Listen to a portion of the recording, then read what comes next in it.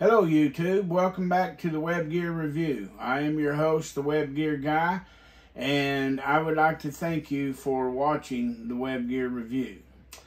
Now today we're going to look at a knapsack pack configuration.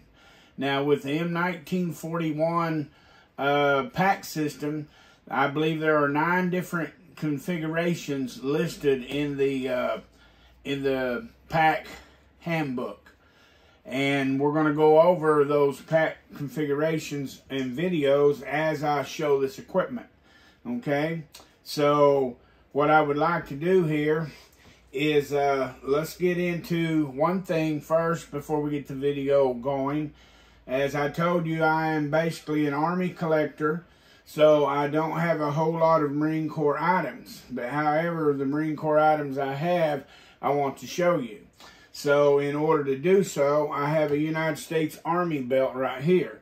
It is an M1936 belt, which would be exactly like the same belt that the Marine Corps was using. Instead of US stamped on it, the Marine Corps marked theirs on the back side, United States Marine Corps in initials. Okay, this is not a Marine Corps first aid pouch, okay? Nor is this a Marine Corps canteen pouch, nor is this a Marine Corps HBT. However, it's what I have, and you'll get the general idea of what the knapsack pack configuration looks like. Okay, so like I said, there are 9 different configurations to this. Which configuration a Marine would carry would depend upon what the Marine was doing and his needs at that time. The knapsack pack configuration is number 6 on the list. And this here, what you're looking at, is the knapsack configuration. Okay?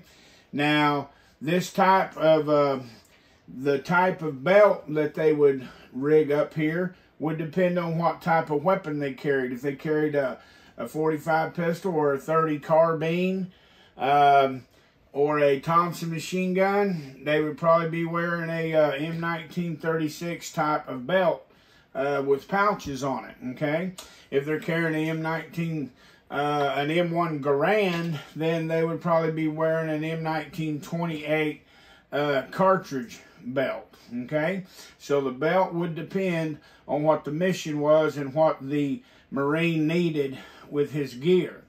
Now, the components to make up the knapsack pack, you need the from the 782 gear, you would need the suspenders or the back breakers, the Marines like to call them, and then you're going to need a knapsack. Okay, this here is the first pattern knapsack that I've done a video on. See the metal riveted in buckles there into the deal. Then you would need a belt, and this here is how it'd be worn right here.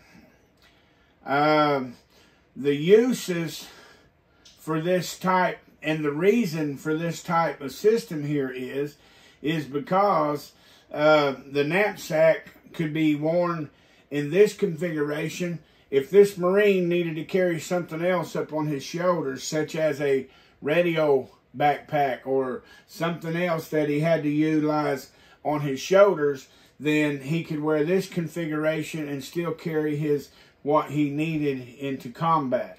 All right, or another reason for this configuration right here that you see would be for the purpose of an officer that was not issued an officer's field bag. Instead, he would carry his knapsack like this instead of carrying the officer's field bag.